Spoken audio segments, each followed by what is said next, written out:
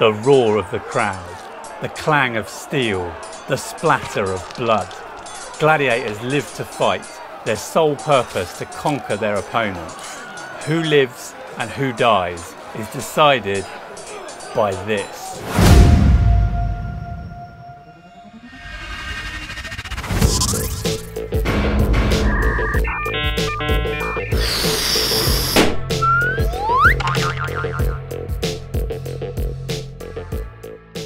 Released in 1991 by the Swindon-based Bluebird Toys, also known for the Big Yellow Teapot, Polly Pocket and Mighty Max, the Hero Gladiators toy line was a short-lived curiosity.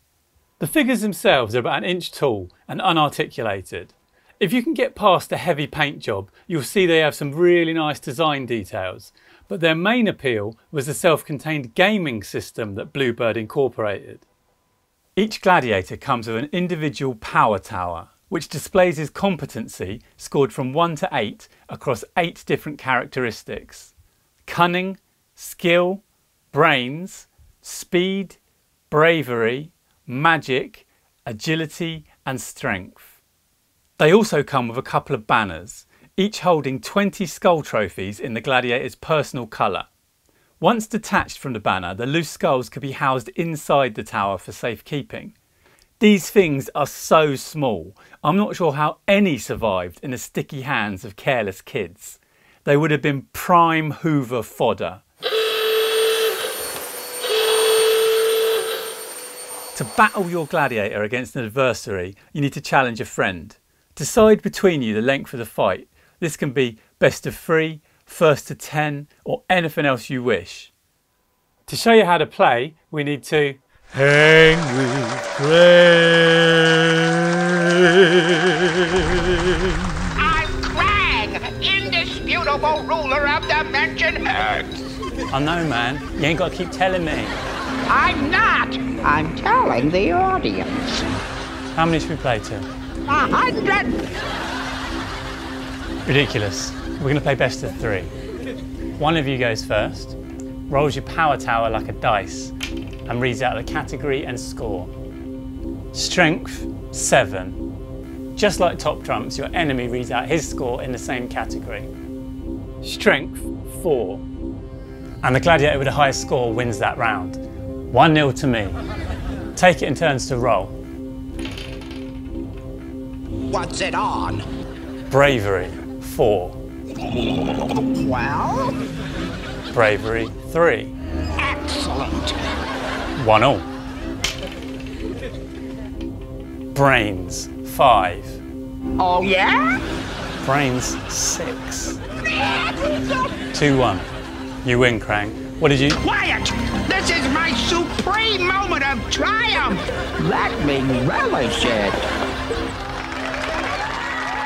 Hang with Krang is filmed in front of a live studio audience.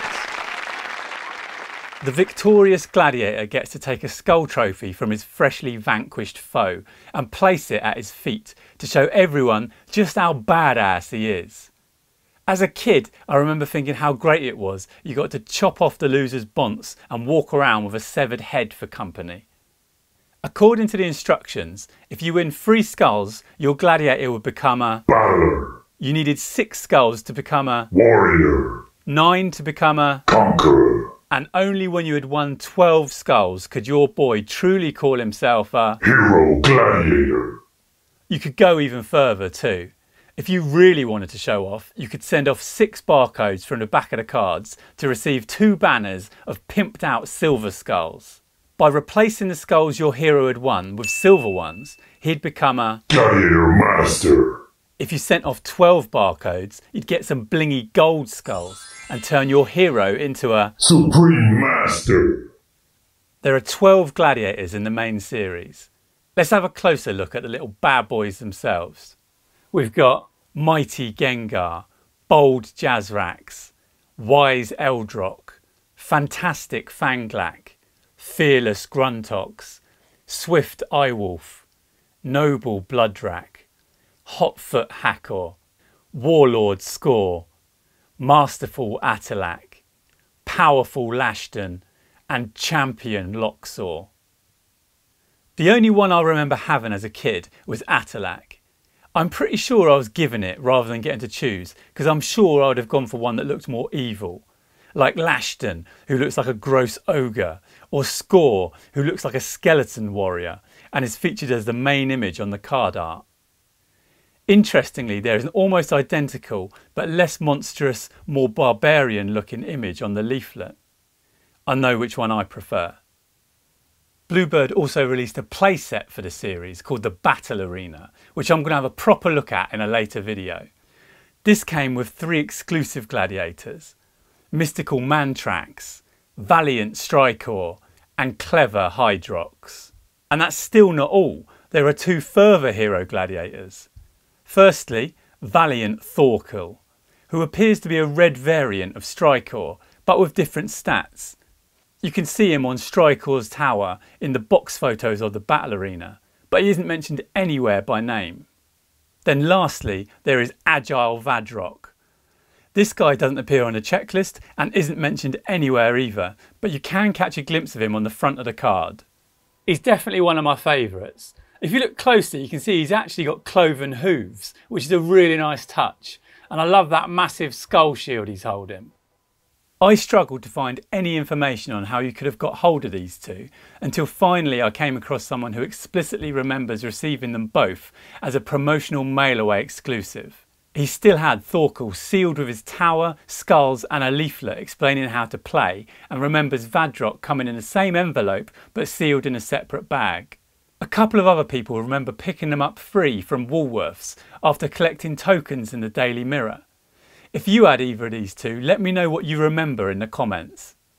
Despite Bluebird giving them the cover on their '92 catalogue, I don't think these guys were a hit, and they probably faded quite quickly into obscurity.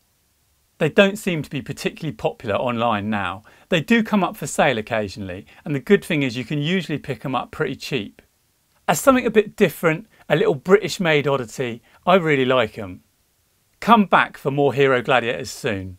In future videos we'll have a close look at the battle arena, the European releases and more. Thanks for watching.